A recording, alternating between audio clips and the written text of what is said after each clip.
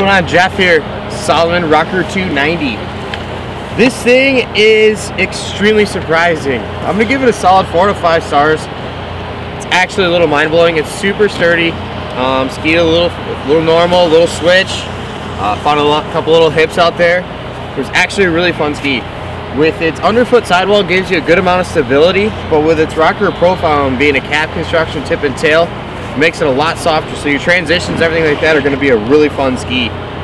You can take this for the most part anywhere. I mean, it's got a 90 underfoot, so you're going to be able to bust through some crud if you're going to have to. I wouldn't say it's going to be a great deep snow ski by any means, but if you're playing in the trees or hemming on the front side for a day, bouncing around, just enjoying yourself, it's going to be a great ski for you.